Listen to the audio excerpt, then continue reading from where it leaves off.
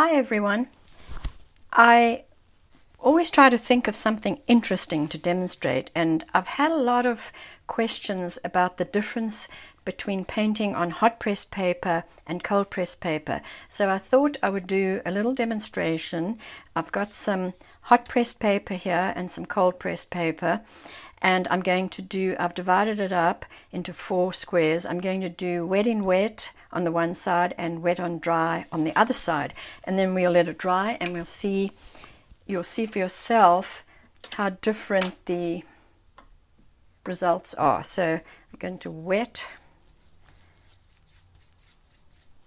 the cold pressed paper. We're starting on first.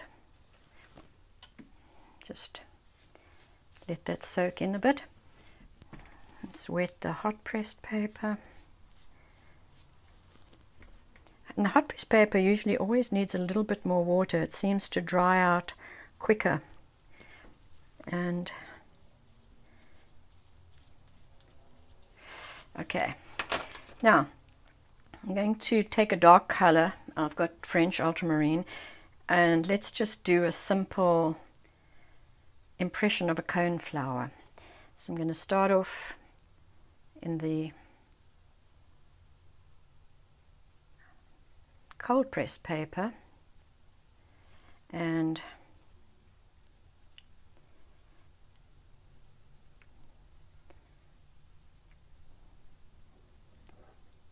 I guess I should have done it bigger, but and then sometimes these cone flowers have a little bit of mauve or purple in the center with their stamens, and I'm going to just add a little bit of cobalt violet there. That's a bit too wet. When you paint wet in wet, your paint needs to be of a drier consistency, sometimes even just out of the tube. Okay, maybe I'll use a darker color to get my effect here. Okay, now I'm going to do the same thing on the hot pressed paper, and you can see already it acts quite differently. It doesn't diffuse as quickly as it did there on the cold pressed paper, wet in wet. Add a little bit of purple in the middle. And now I'm going to do wet on dry. And now we can have the paint a little wetter because we're going on to dry paper. So the nice thing about the cold pressed is you get these broken lines, which gives you some nice texture. So doing florals and I guess some landscapes too gives you a more interesting texture. But there's different ways of getting texture. A little bit of stuff in the middle there. Now let's do the same on hot pressed paper.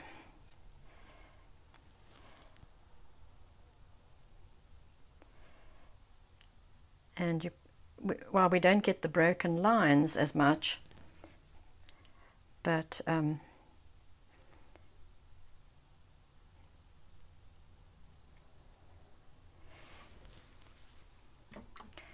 that's quite different.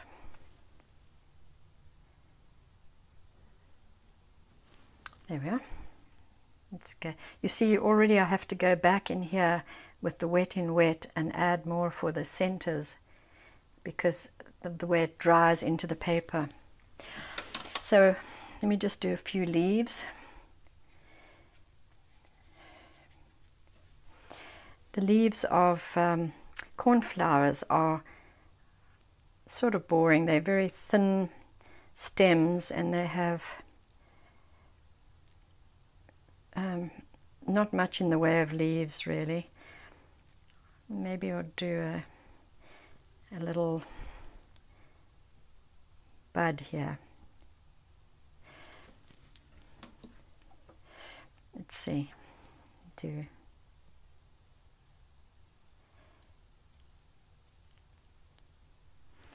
I think we need one on the other side now to balance it off. So let's do a teeny one.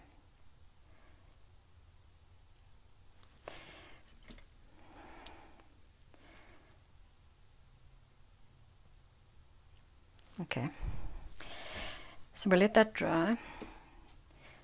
Okay, now that it's dry, let's take a look at it. And you can see on the cold pressed paper, the paint has diffused a whole lot more than it did on the hot pressed paper, even though I put an extra layer of water on the hot pressed paper. The wet on dry, you get similar results from the hot pressed paper, except that on the cold pressed paper you can get more texture by using a thicker paint, and you get broken lines. I don't have too many there because I sort of went over the petals a little more. Had I not done that, the lines would have been a little more broken, but actual fact for a flower they were too broken, but the broken lines can be very useful in some instances. So basically there's your difference between hot pressed and cold pressed paper. This is the hot pressed, this is the cold pressed. And had I used Arches, this is Arches hot pressed paper, which is what I use a lot. I paint about 95% of the time on hot pressed paper. I just love the way the paint sits on top of the paper rather than soaks in and then you have to go and do more layers. When I was still studying watercolor classes, I remember it being drummed into us that the fewer brush strokes the better in watercolor to keep your freshness. Of course, there's an exception to that rule if you're doing glazing, where you're building up layer upon layer for a specific effect. And I do that too when I do sunsets. Then I'll use either cold pressed or hot pressed paper, depending on how I feel on that day. I would suggest that you do this exercise and see the difference for yourself and get a feel for the paper, and see if maybe you'd prefer to paint on hot pressed paper. You can get some really nice effects in landscapes on hot pressed paper, and I love painting on it. Well, I hope you enjoyed this little demonstration, and if you did, please give me a thumbs up and subscribe to my channel. And I'll see you next time.